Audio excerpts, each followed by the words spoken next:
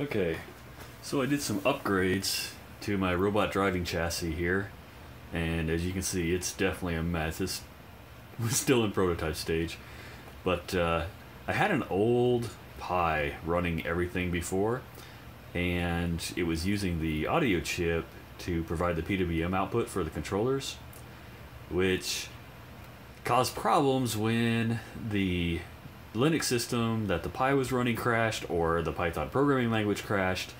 Either one of those would kill the controls, but still keep sending out the last command that they got from the controller, so the robot would take off and never stop and just, smash into a wall. So the new system is a two-stage system. So it still is run. The controller is an Arduino. It's a Seed Stalker, and the reason I used that is it had a built-in XB. So it has a transmitter in it. So basically it sends a serial message out, and then the mast on the robot has the other XB, and it takes serial into the Raspberry Pi. The Raspberry Pi does all the number crunching to get the Mecanum wheels to go in the right directions. And then it sends out over the I2C bus messages to the Arduino Uno.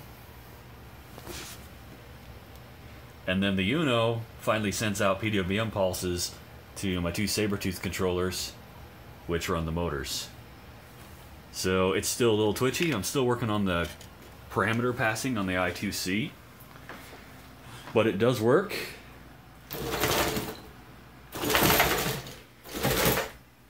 It really likes to turn, so I'm gonna have to work on the mixing a little bit. And we'll even strafe, although it's not particularly great.